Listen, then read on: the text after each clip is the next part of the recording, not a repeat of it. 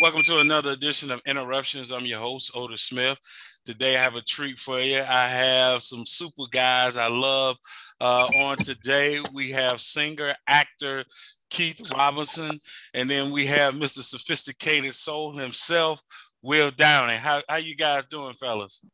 Doing good. Man, no complaints on this end, bro. Good to see you, good brothers. I hope y'all like the background. I had to put this one together. I see that. Hey, listen, we look like a before and after picture.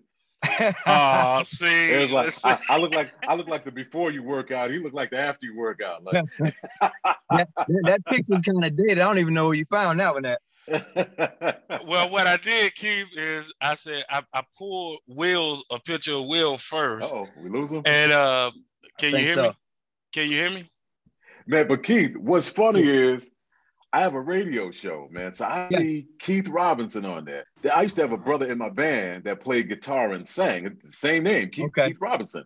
So I'm like, yeah, brother lives in Connecticut. So I'm like, I'm listening to it. I'm going like, I don't remember Keith singing this good. Like, I know Keith never sang this good. Wow. Can y'all hear me now? Yeah, we good. Okay, go ahead, Will. Oh, I was telling Keith the musical connection. I said I used to have a brother in my band, a guitar player. His name was Keith Robinson, and he used to sing and he'd play. And I'm listening to the song and I'm going like, I don't remember Keith ever singing this good. And then I heard another song. I was like, wait a minute, hold on. Because I mean, I'm getting pictures. I got MP3s. So I was like, let me do a little homework here. I was like, wait a minute, that's the dude that acts. I was like, he can sing too? That brother got in line twice. God blessed him twice, man. So Thank you, man. Y'all, bro, you the real deal, sir. Yeah, likewise. I've been listening to you for years, man. Huge fan, bro. Man, thank you, brother. Thank you. Highly of you. Every time I talk to Angela, I always ask about you. Oh, yeah. Oh, man. Thank you, bro. Yeah. Thank you. I appreciate that.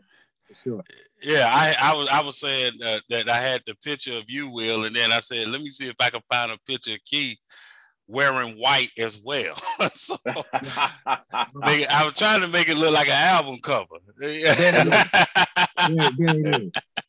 Listen, I look like I'm going to the baptism in that picture, man. Well, ain't nothing wrong with that. Ain't nothing wrong with that. Hey, listen, I need to go again. Go get it done again. Hey. Let me ask you guys. My first question for both of you guys is, how do you guys continue to tour and do your work for you, Keith, acting and doing your music, and Will recording and touring? How do you guys do that how do you keep going when you're tired? Well, damn, I'm gonna let Brother Keith go. He got two jobs, bro.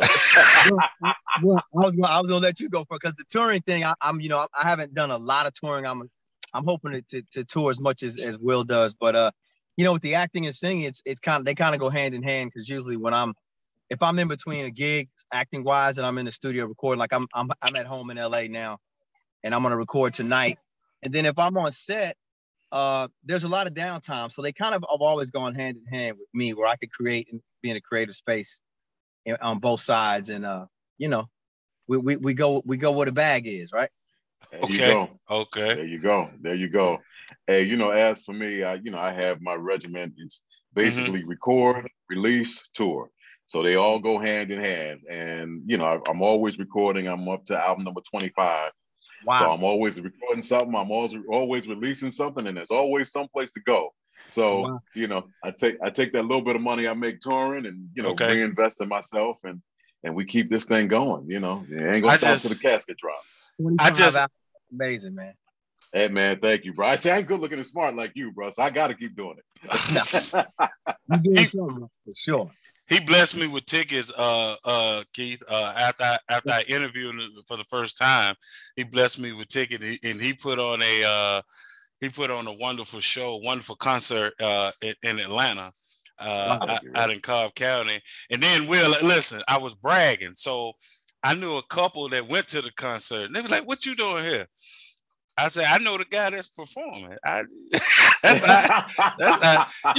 Sometimes you just got to, you got flex on them. You got to flex on them when people don't think you should be there. So. Right. Like, what are you doing here? Like, what do you mean? I can't be here? Yeah, I know people. I know somebody. How do you guys keep your sanity? You know, like a lot of times, you guys are blessing us with what you do prospectively. For you, Keith, music and acting, and Will with you singing and that sophisticated soul. How do you guys, and you know, people tugging on you all the time, like, hey, like me, hey, let me get some Oh, tickets. man, get out But how do you guys keep your sanity when everybody's pulling on you guys or wants a piece of you guys? Oh, well, I mean, as for me, it's weird, man. I have like both ends of the spectrum. Like when I'm home, I want to be at work. When I'm at work, I want to be at home. Right. When you don't get recognized, you get upset. You think that you're losing a step. When you get recognized, you say, "I want to be left alone." So, so it's like, none of this make no sense. So, it's just glad to be, to still be in that number, to still be recognized, and still be wanted in some sort of way musically. People still come out and watch the show. So, hey man, that's the one thing that keeps you going. When no one is saying your name, or when your name is not mentioned as part of a conversation for something bigger, that's when you start going crazy, man. So you just keep doing what you do in hopes that you keep getting what you get. I don't have much to add to that. I couldn't have said it better. I think you always have that insatiable appetite to do more, to be more, and to get to the next moment. I do a lot of meditation. Try to stay around some people, try to stay prayed up. But I think Will said it best though. I think we're always kind of like, when you're at home, you're looking for the next gig. Mm-hmm. When you're on gig, you're tired and ready to get to the house. So that's just what it is. It's funny. It's funny. I haven't reached the heights that you guys have reached, but it's funny that you guys say that, because that's what I do when I'm at home. I'm sitting, watching, TV or something. I'm like, oh, let me interview him. Let me see if I can find how to interview this person. And then, because my wife will say, put the phone down. I said, no, I'm not hooked on the phone. I'm not hooked on the phone. But this is how I have to find people to get interviewed. So I gotta kind of have it in my hand. And it's funny you guys say that, because if I don't do interviews, let's say I go a week, right, where I haven't interviewed anyone, right? Like you guys said, I get to itching, like, wait a minute, wait just a minute. But at the same token, I keep forgetting I have a lot of content I hadn't even released yet. So, I appreciate you guys saying so. I'm normal. Okay, I'm normal. Well, I wouldn't say that.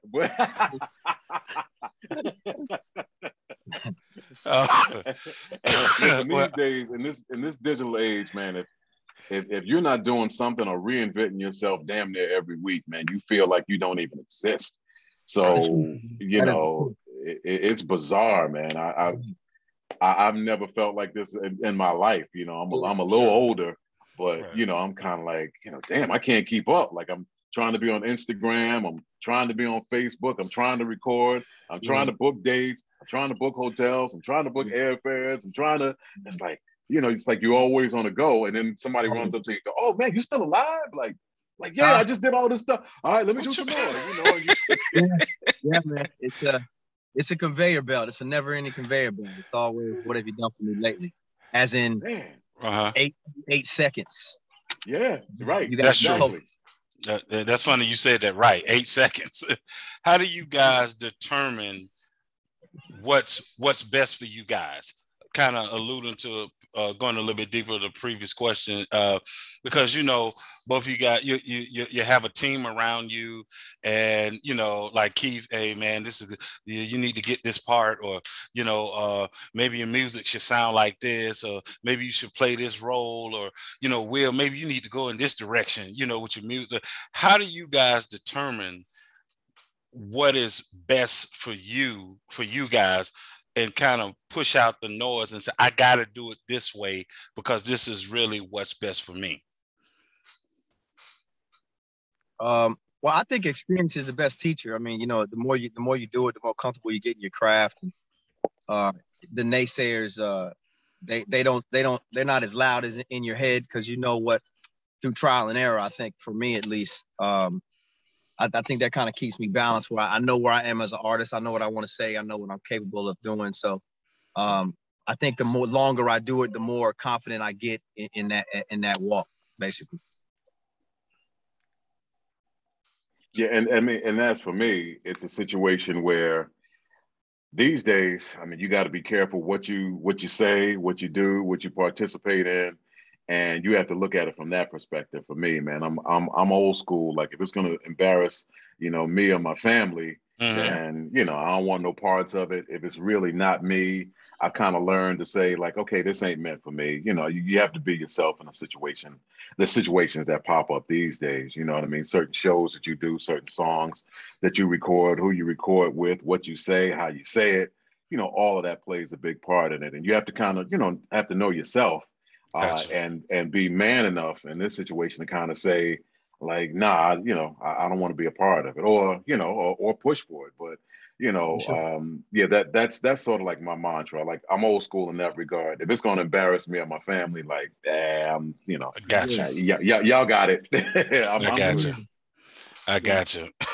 Well, I want to shift a little bit, just a couple of more questions. Do you guys have any favorite sports teams? I have a feel I know what he's gonna say.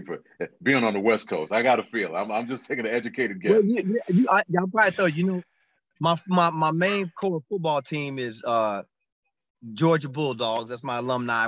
I got to shout them out since they won it this year. You see the colors. You see the colors. You see the color. Atlanta Falcons is but that's tough. I think we forfeited this year. And then I like the Lakers and the Rams because I live in LA.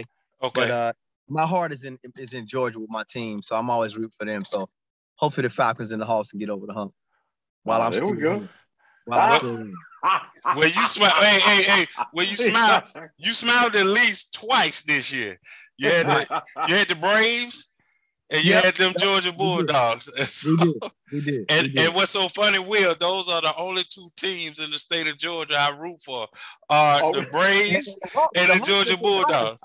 The Hawks went to the finals, though.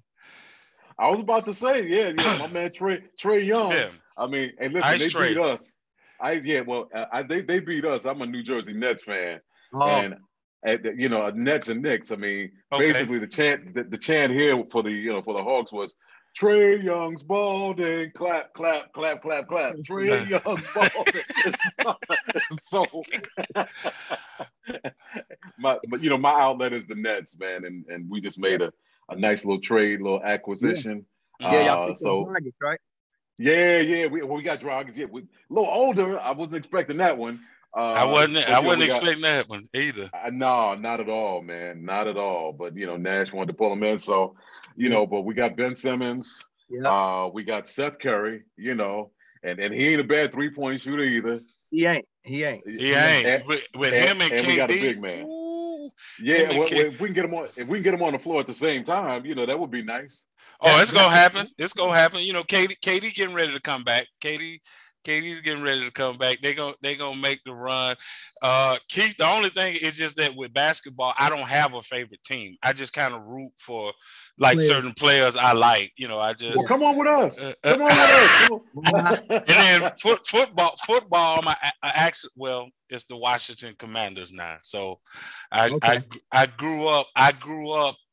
And I'm born and raised in Atlanta, Georgia, and so at that time, I'm 50. So back in the day, that's who they were showing all the time was Washington. The Falcons would either get blacked out, and so the first helmet my dad ever bought me was a Washington football helmet.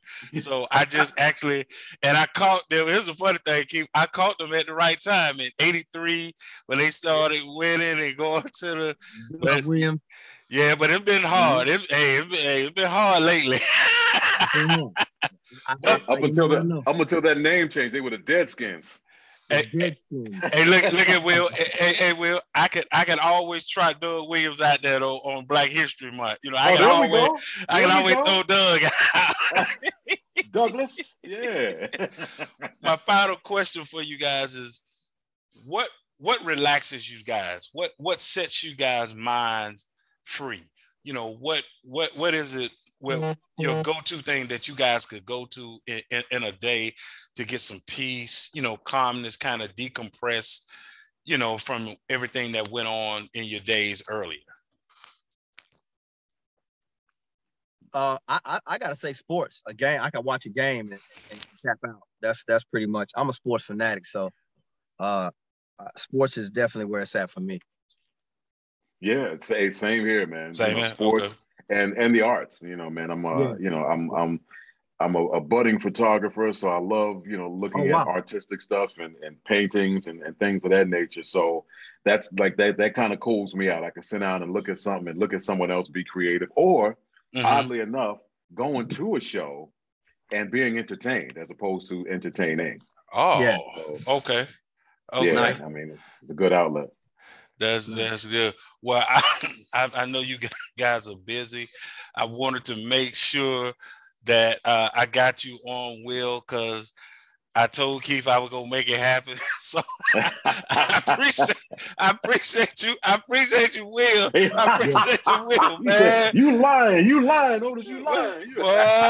What? Listen, I sent him an Instagram and I was like, hey man, he toured October, and he was like, okay. I said, oh Lord, then it was kind of, and from my end, not saying from Keith's end, but from my end, I was kind of like, man, I let him down. I told him I could make something happen. Hey, so then we still be folks. I ain't gonna hold it against you, man. So when Pam hit me up and said, hey, it came out of it came out of nowhere because Pam hit. I said, oh, let me hit Keith. I said, hey man. Hey, I just told these people, hey, we can make something happen. What's up? well, we got to get in the lab one of these days, man. Oh, without a doubt, man. Without a doubt. Man, you're a bad dude, brother. You're bad. I'd love to. What you got coming up, man, that I can watch? I got a new song out right now called Black Boy Joy, which is nice.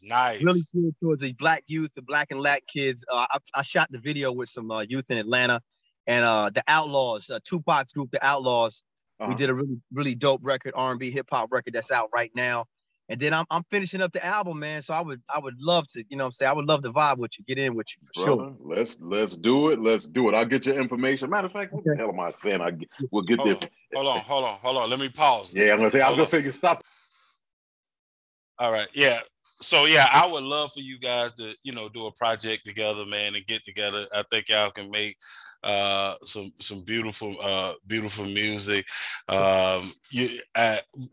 Keith, before I let you go, I interviewed a group, man. I don't know if you thought about, or both of y'all thought about working with. I interviewed last week, Rock City. Not yet. Keith, you know who they are, right? Rock City.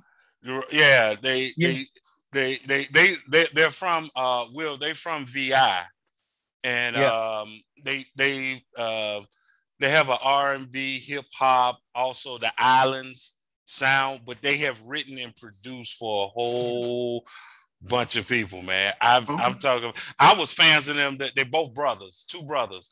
I was a fan of their music when they first came out, and they live in Atlanta. And when I interviewed them, what threw me off, Will, they answered the question so perfectly. I asked them, I said, man, why don't more people know you guys are out here and, doing this, that, and the other? Right. And Tayron told me, he said, hey, man, the people that need to know, they know.